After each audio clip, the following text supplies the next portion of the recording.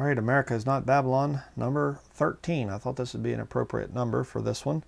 I want to show a little bit of the video of the Pope a number of years ago now with this sissy Tony Palmer came out. And 2014, the, what's his name, Copeland, Kenneth Copeland came out with this thing of all these charismaniac preachers and leaders and things being there and saying that we're rejoining with Catholicism, And I did a video on that. I'll put the link to it down in the description box so you can watch that one if you want to see my refutation of this nonsense that they came out with. Exposing this Tony Palmer as the wicked devil that he is. But I want to play the Pope, what he says here, and how he covers up for the murders that they did with the Vatican. And the Revelation chapter 17 verse 6 says, "And I saw the woman drunken with the blood of the saints and with the blood of the martyrs of Jesus, and when I saw her I wondered with great admiration." So the identity, part of the identity of this woman, this great city, is that she has murdered millions, tens of millions of Christians. I don't recall America doing that. Let's watch this. Dear brothers and sisters, excuse me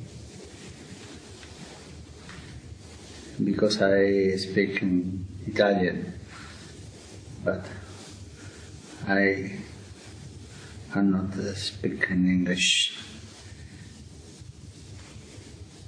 But I will speak no Italian, no English, but carefully.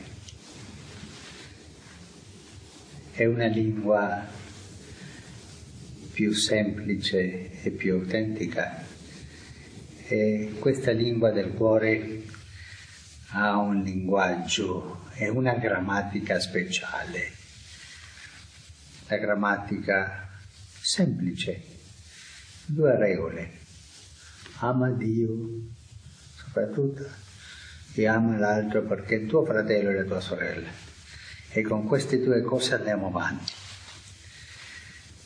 Io sono qui con mio fratello, mio vescovo fratello Tony Palmer, siamo amici da anni. E lui mi ha detto del vostro convegno, del vostro raduno. E con piacere vi invio un saluto gioioso e nostalgico. Gioioso perché a me dà gioia che voi siete riuniti per lodare Gesù Cristo, l'unico Signore, per pregare al Padre e ricevere lo Spirito. E questo dà gioia perché si vede che il Signore lavora in tutto il mondo. È nostalgico perché, ma succede come nei quartieri fra noi, no? Nei quartieri ci sono famiglie che si vogliono e famiglie che non si vogliono, famiglie che si uniscono e famiglie che si separano. E noi siamo un po', mi permetto la parola, separati. Separati perché i peccati ci hanno separati, i nostri peccati. I malintesi nella storia, ma una lunga strada di peccato comunitario. Ma chi ha la colpa? Tutti abbiamo la colpa, tutti siamo peccatori. Soltanto uno è il giusto, il Signore.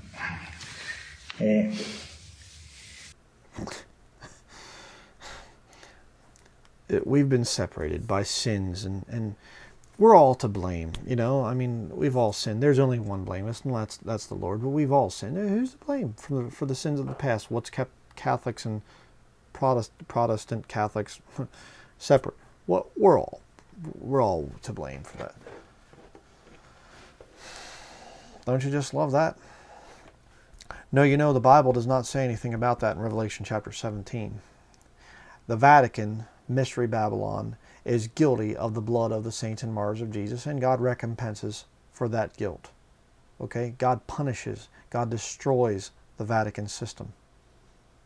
And this wicked devil here, you know, oh, I'm just an old grandfather. Excuse me for being not very intelligent, and I'm here. I want to see unity, and we don't really know who's to blame. First Jesuit Pope, right? Jesuits are liars. They're masters at lying. They're masters at sophistry. All right? It's just, why on earth would anybody believe something like this? And yet that's what a lot of these America is Babylon people are doing. They're covering up. Oh, the Vatican, yeah, they might have killed some Christians, but let's just not, that's in the past. Let's not talk about it. God's talking about it right here in his book. Revelation 17, verse 6. God remembers it. It means something to the Lord. But if these America is Babylon people, they line up with the Pope. Isn't that something? Oh, America is Babylon. What about the sins of the Roman Catholic Church in the past? Well, forget about that. That was just, you know, back then. Let's be concerned with now. Let's forgive and forget what happened back then. It's disgusting. Io ho la nostalgia che questa separazione finisca e ci dia la comunione. Io ho nostalgia di quell'abbraccio nel quale parla la Sacra Scrittura, quando i fratelli di Giuseppe, affamati, sono andati a Egitto.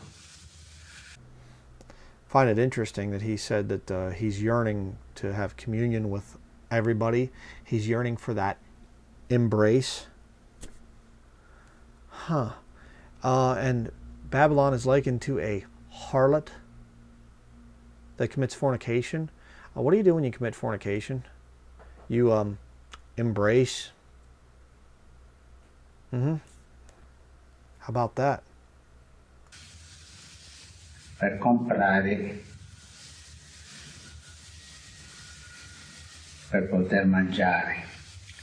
Ma andavano a comprare, avevano i soldi, ma non potevano mangiare i soldi. E lì hanno trovato qualcosa più del pasto, hanno trovato il fratello. Tutti noi abbiamo dei soldi, i soldi della cultura, i soldi della nostra storia, di tante ricchezze culturali, anche religiose, tradizioni diverse. Ma dobbiamo trovarci come fratelli e dobbiamo piangere insieme, come ha fatto Giuseppe, quel pianto che unisce, il pianto dell'amore. Io vi parlo come fratello, e vi parlo così semplicemente, con gioia e nostalgia. Facciamo crescere la nostalgia, perché questo ci spingerà a trovarci, a abbracciarci e a lodare Gesù Cristo come unico Signore della storia. Vi ringrazio tanto per sentirmi. Vi ringrazio tanto per lasciarmi parlare la lingua del cuore. E vi chiedo anche un favore, di pregare per me, perché ho bisogno delle vostre preghiere.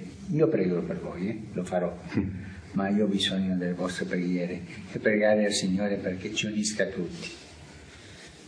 E avanti, siamo fratelli, ci diamo spiritualmente questo abbraccio e lasciamo che il Signore finisca l'opera che Lui ha incominciato. Perché questo è un miracolo, il miracolo dell'unità è incominciato. E dice uno scrittore italiano, il Manzoni, famoso, dice questa frase in un romanzo, un uomo semplice del popolo dice questa frase: non ho trovato mai che il Signore abbia incominciato un miracolo senza finirlo bene. Lui finirà bene questo miracolo dell'unità. Vi chiedo di benedirmi e io vi benedico, di fratello a fratello. Un abbraccio. Grazie.